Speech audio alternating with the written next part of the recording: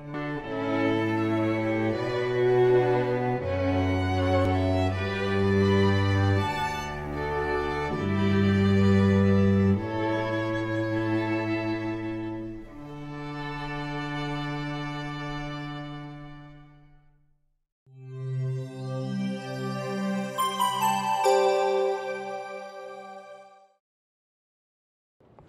back to ThinkTech.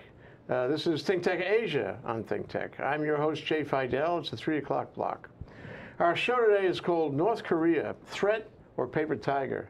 And we're going to talk about North Korea as a legitimate threat or not. And we're going to address the question of whether actually Dprk, what is that? Democratic People's Republic of Korea. Okay, is a threat. If you want to ask a question, participate in the discussion, you can. You can tweet us at ThinkTechHI or call us at 415-871-2474.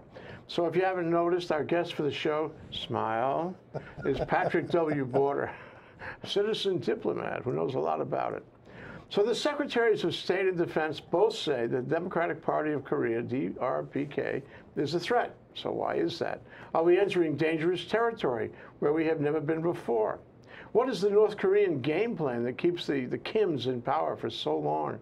Are there sanctions which Trump could impose on China which have not been undertaken before? Can Dprk really drop a nuke on U.S. citizens? Pat Porter is going to address those questions and more on ThinkTech Asia today. So welcome to the show, Patrick W. Porter. Nice to have you here with us again, Jay, talking about our favorite subject. Always nice to be here. Thank you and for inviting me. Yeah. Well, you have remained interested in North Korea. You've made 6 trips there. You're going to make another one. And I hope you don't get arrested and detained the way that guy did yesterday in North Korea. Every American is a possible detainee, isn't he? I think that's a possibility. And so I'm looking cautiously at when to return again. But I think they know me by now, and they know that I follow the rules. I hope so, Pat. There is enough interesting to see without breaking any of the rules. I'm not going to go in and tear up my passport. I'm not going to go in and bring a bunch of Bibles with me. I'm not going to try to proselytize to people. I'm just going to show up and have a good time there. The coming trip, I hope to see their iconic location, Mount Pektu, which is a frozen crater lake that's way up by the Chinese border. And it is so significant in Korean lore that even the South Koreans have it mentioned in their national anthem. Amazing stuff. Interesting. Yeah, shades of years gone by when the Koreas were together. Yes. And I mean, that's something you and I have talked about, but it just seems more remote these days. But let me go on our agenda here. So, are we in a place more dangerous now? Should I be waking up in the morning and looking west for a blinding flash? Is North Korea... Is North Korea, got its gun sights on us, really? Wake up at your normal hour tomorrow morning and do not worry. Chicken Little has been around for a long time. The sky is not falling. The thing that I would tell you that should be reassuring is this. The North Koreans are great at brinksmanship. And if you look back over history, we practiced some brinksmanship too. Back in the day when Dwight Eisenhower was inaugurated as president in 1953. He was the seasoned World War II general, the reassuring presence on the scene. Behind him was his Secretary of State, John Foster Dulles, who had been instructed to let fly the notion that if things didn't go our way, we weren't afraid to use nuclear weapons as a form of coercion. And that was particularly applied to the Chinese. This was a period of time when people were scared to death that China went communist, and the blame was flying left, right, and center. A lot of the China hands got fired, not because they were wrong. In fact, they were fired precisely because their predictions that Chiang Kai-shek would not survive as the leader of China, their predictions were correct, so they all got fired. Well, it's interesting that if you look for danger, increased danger, I'm not sure that you find that Kim Jong-un is more dangerous, say, than he was 6 months or a year ago. He's equally dangerous, maybe a little provoked, but then you have to look at our side of the equation. You have to look at Donald Trump. Donald Trump is more dangerous, I think. And so if you're looking for a formula to evaluate danger, Donald Trump is the more dangerous of the two in terms of escalating the discussion, don't you think? It's a fascinating hypothesis, but I would say no. We send flotillas through the Persian Gulf all the time, much closer to land and much closer to conflict with a much more powerful Iran than we have with North Korea. If I had to interpret what Trump is doing right now and his heavy reliance upon his military advisors, I think by sending an aircraft carrier and that whole team of ships that go along with an aircraft carrier, what they call a task force, he wants to illustrate something, and that is precisely that he can hover in the waters off of North Korea without seriously risking attack. Everything about the North Korean nuclear program is demonstrated that they are practicing brinksmanship. If they fire another rocket, the world does react as though the sky was falling, even though it's clearly not. The last 2 or 3 rockets that the North Koreans fired all blew up on the pad. So perhaps the strongest hypothesis is that the place you don't want to be after missile firing by the North Koreans is on the pad. Okay. Well, a number of people have suggested that these failures on the pad and failures in the air and all the almost funny, the slapstick things that happen where these rockets fall out of the air and they don't work and they blow up on the pad and all this. Or they end up getting misdirected to the Philippines. Yeah, whatever. I mean, it's funny, but you keep hearing that the U.S. Military is hacking into their system and creating this kind of mischief.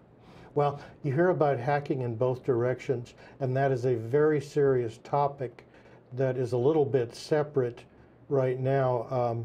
I think all of the countries of the world are worried about hacking and the ability of a third world power to hack into U.S. Financial resources and tear the country apart. We, because we're the most technologically advanced country, are the most susceptible to hacking. So I don't think that's a dynamic that's going on here. What's happening is, whether wise or not, and I'm not suggesting that I'm a fan of Trump, because I'm not, but I would say to you that by bringing up the issue with the Koreans, he wants to illustrate a point that I think his military advisors know, and that is there's 2 things that are necessary to launch a nuclear attack against another country that's any distance away, like the United States. The first thing you need is a rocket which can propel its own weight up to the edge of the atmosphere so that it can follow the curve of the atmosphere and then descend in a ballistic, it's not an orbit, but it's a ballistic path which would put it into Hawaii or Seattle or San Francisco, Chicago, New York or Washington. These are all cities that Kim Jong-un has threatened at one time or another. Can they do it? The record clearly shows they cannot, and that the real risk is not the boys' toys that they have, but it's our reaction to them. Well, yeah. So there's a couple of thoughts that come to mind. I mean, Rex Tillerson has made some very provocative comments about North Korea, and he's really pushed the rhetoric, perhaps more than you would expect. And there must be a point. There must be a point. I'd like your advice on this. There must be a point where Kim Jong-un will crack. He'll say, "I'm not going to tolerate this anymore. I'm going to push the button." What is that point? What is that scenario? I think it won't happen, and I'll tell you why.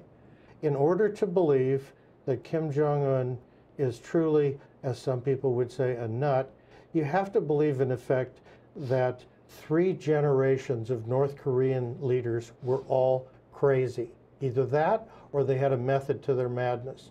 And the more likely explanation is that they're playing brinksmanship.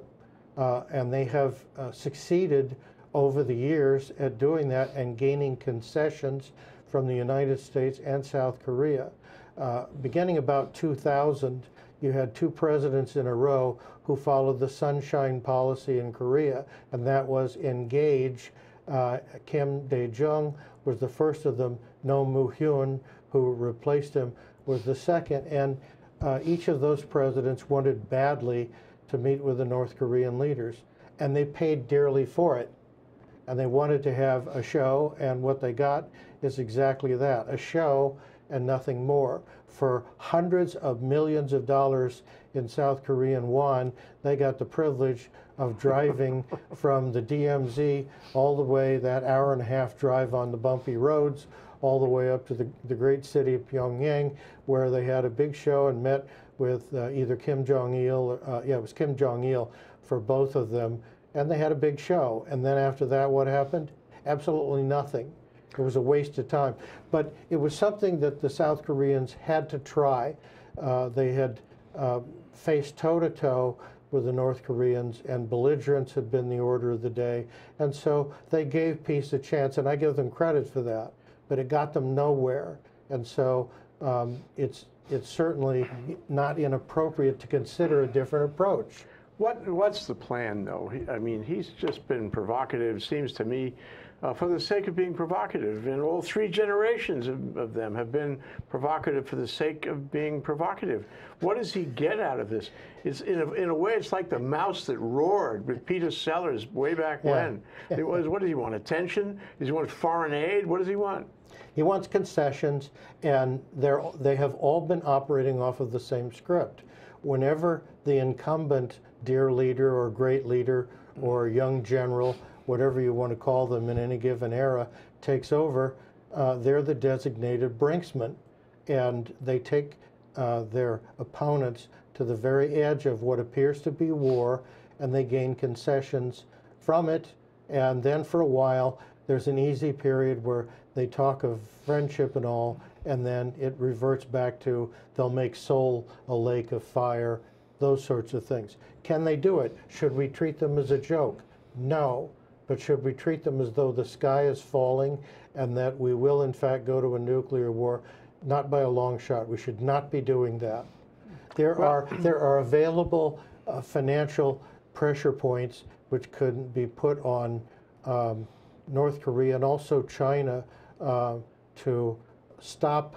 For Trump instance, tried that, didn't he? He tried that. No, he hasn't been in office long enough. If you think he's going to fail, maybe he will, but not in 3 months. Basically, when Trump met with Xi Jinping there at Mar-a-Lago about a month ago, the message to President Xi was this. He said, in an earlier time, we were able to shut off money to North Korea because back in the 90s, they were counterfeiting U.S. $100 bills and floating them in the system. And it was a major source of profit to North Korea until the Treasury Department for the United States stepped in and put all of the banks in Macau off limits. They said, you will not deal in the American financial system at all. And so they shut that off. That was a very effective form of sanction, and it didn't risk war at all. Yeah. Let me tell you what I believe Trump told Xi Jinping. He said, look, the UN has banned coal shipments from North Korea, saying that the Koreans cannot make money by selling coal to the Chinese, which is a major source of revenue for the North Koreans. So what happens to make that sale occur anyway? Now the Chinese banks get involved with it. And for the past 4 previous administrations, the Bushes, Clinton, and Obama, all 4 of them have basically said, look, we've got enough problems with Iraq and the Middle East and the Israelis and Palestinians and all the rest of it. Let's keep this on the back burner. And they have succeeded in doing just that. All of them have, to a point. They considered it to be a containable problem, and they dealt with it as such, and they succeeded to that extent. What you can expect from Trump, which is different, is that Trump will go after the financial resources of North Korea, and if necessary, he will boycott, and the Treasury Department will boycott the Chinese banks. Not all of China. And is it enough to start a trade war? I think not. But now Trump is practicing a little brinksmanship of his own. He's telling Xi that if your banks facilitate these agreements where the North Koreans can sell coal to the Chinese, then we will take steps against the banks that do that, so that they are banned from any deals with the United States banking system. We have enough clout in our banking system so that we can cripple any bank which we put off limits to American business. And I think that's what's happening now. And you know, it happens in a very congenial situation. They're all in South Florida, and they've got arms around one another and all. But Trump he's upping the ante, but not in a military sense. He's not going to send a carrier task force into an area where the Koreans can blow it out of the water.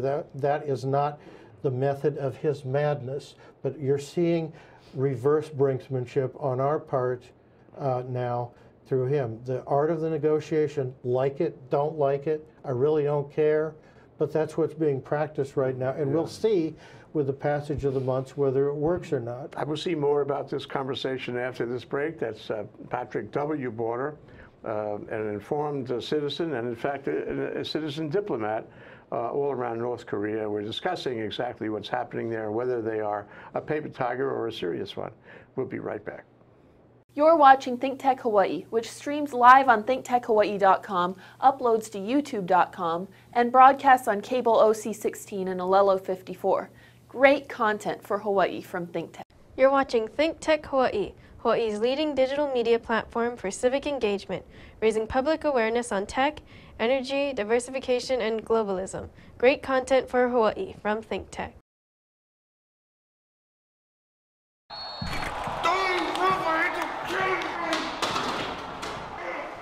This guy look familiar? He calls himself the Ultra Fan, but that doesn't explain all this. Why? Why? He planned this party, planned the snacks, he even planned to coordinate colored shirts, but he didn't plan to have a good time. Go, go, go! Now you wouldn't do this in your own house, so don't do it in your team's house. Know your limits and plan ahead so that everyone can have a good time. Okay, we're back. We're live. I'm Jay Fidell. Here we are on ThinkTech Asia with Patrick W. Border, who is a citizen diplomat who believes, I think, did I get this right, that North Korea is not as much of a threat as we think. North Korea should be taken seriously. It is not the nuclear threat that the talking heads on both conservative and liberal sides project. The sky is not falling, and it won't be anytime soon. You think there's a scenario where they would drop a bomb somewhere? I mean, for example, if the United States did put a carrier group offshore, or if the United States attacked some kind of shipping from North Korea or some North Korean outpost, and Kim Jong-un decided this would justify his reaction, wouldn't he do that? Wouldn't he push the button? Wouldn't he sail a bunch of rockets into Seoul, nuclear or otherwise, to show how big a guy he is? That's several questions. The risk to Seoul has to be taken separately because his heavy cannon fire and even some incursion into South Korea can cause damage and loss of life and injury in Seoul. But remember back to the Gulf War. What stays his hand? Why would he not do that? If you remember back to the time when we were stationed in Saudi Arabia, and we had our cruise missiles, and we had 30 days of shock and awe. And what was that?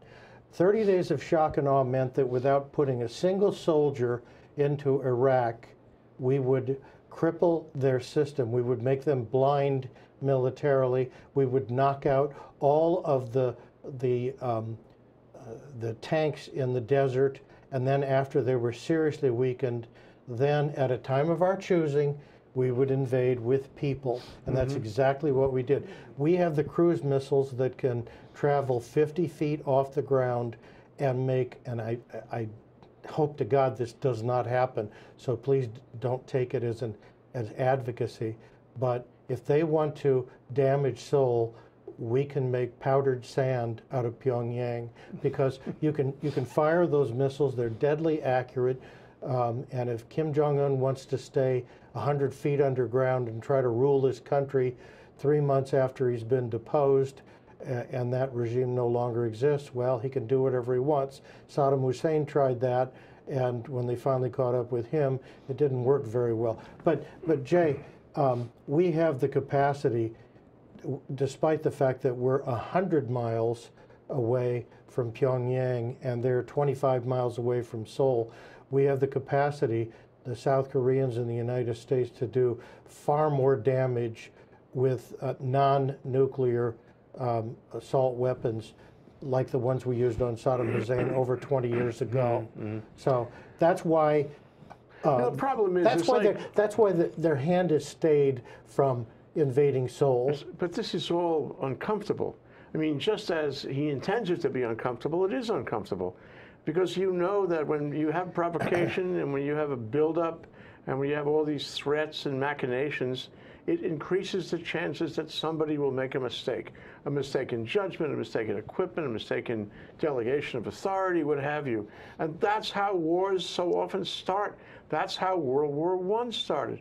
It was actually silly at the beginning, and all of a sudden everybody in Europe was involved in a conflagration. The same here. I mean, if somebody makes a mistake on this, somebody, even without authority, makes a mistake, all of a sudden the other guys are going to respond, and then you have an escalation. And these days, with these weapons, an escalation would take minutes, and all of a sudden you have nuclear. Well, all of a sudden you have conflict. You asked, would Kim Jong-un push the button? Yeah. I don't think he has a button to push.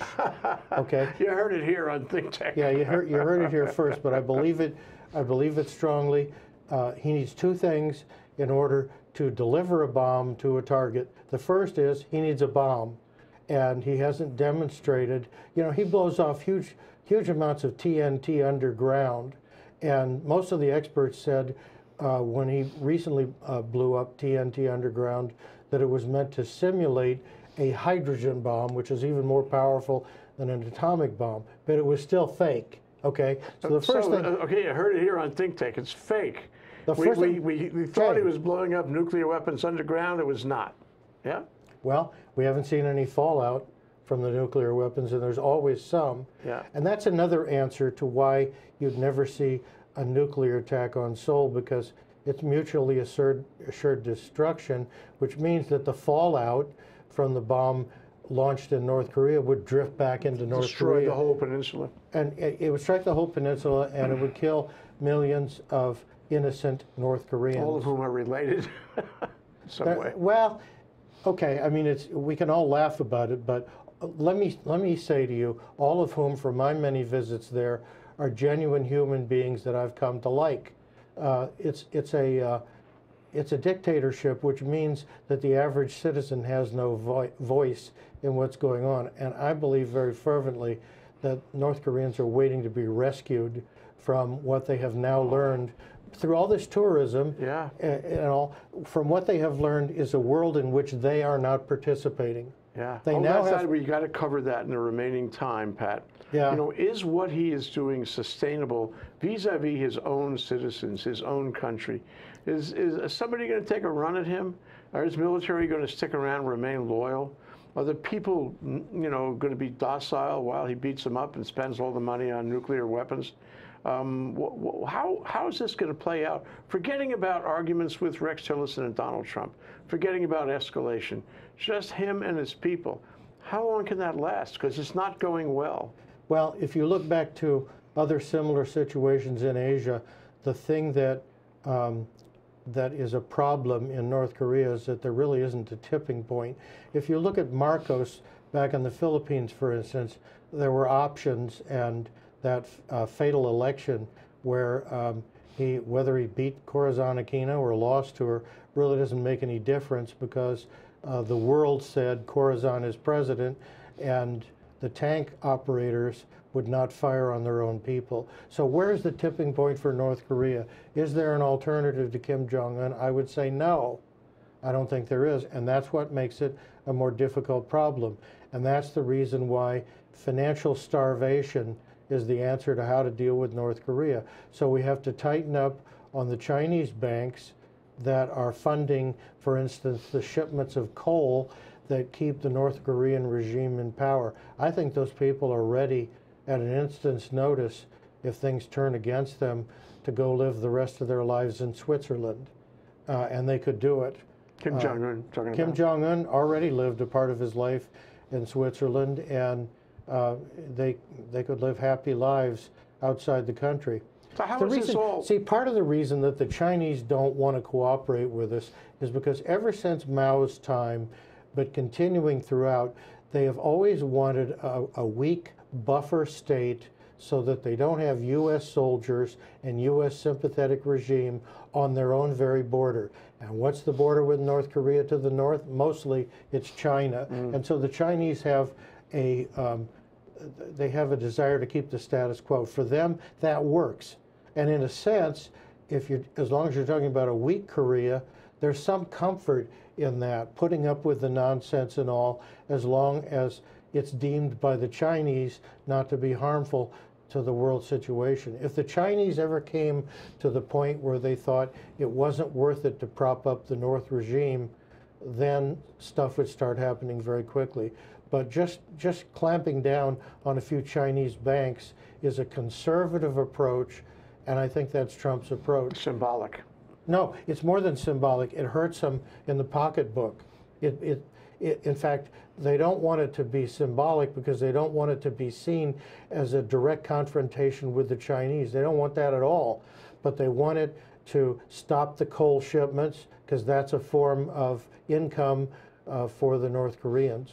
So they have to rely more on Pat Border visiting North Korea to make money. Take money. Well, I guess I would like to ask you finally, how do you think this is going to play out in the real world? You have some unpredictable possibilities with the U.S., with Trump. And of course, you have that sly as a fox unpredictability with Kim Jong-un. And you have certain unpredictability with China, which operates in its own self-interest. So how's it going to play out? Are we going to be in a kind of an uncomfortable stability here? Or is this going to move in one direction or another? I guess you've said it's not going to move dramatically into war and violence. That's not going to happen. But which way is it going to go with all these three players all looking for, advance their own interests, maintain stability, but also maintain a threat against the others? Ironically, it may boil down to financial issues. There are people in the economy right now who are predicting that things aren't rosy. If you turn on the financial shows in the morning, they all say the economy is growing like gangbusters, and they're cheerleaders for the existing system. If the system breaks down in the same way that it did in 2009, that could present the Chinese with real problems. I have read predictions that some of the buildings, the tall buildings, the office buildings in Beijing won't be occupied for 25 years. Now, the government has been pulling in people from the provinces, people from rural existence, in order to serve as workers to build the economy. But the Chinese have an artificial economy. It's an artificial prosperity that the government tells people build tall buildings, and so they're deemed to be needed, even though they aren't. In America, if we build a tall building, it means that we need office space. In China, if they build a tall building, it means that it's 5-year planning, and the 5-year planning is always wrong. Yeah. So, well, the last point, Pat, is this, and we're really out of time here, but the last point is, we've talked, and I've asked you before to predict about reunification, about the forces that favor it and the forces that detract from it. And I mean, it's a hope. We've had many discussions about this, about the possibility. Right now, today, after this, this last few months under Trump and so, I guess it's much less likely. It seems to me to be a receding possibility that the North Koreans and the South Koreans will ever get together. You have a delight in asking me questions which you know I can't answer, and you're right, I can't answer it. What's the tipping point and how can it arrive?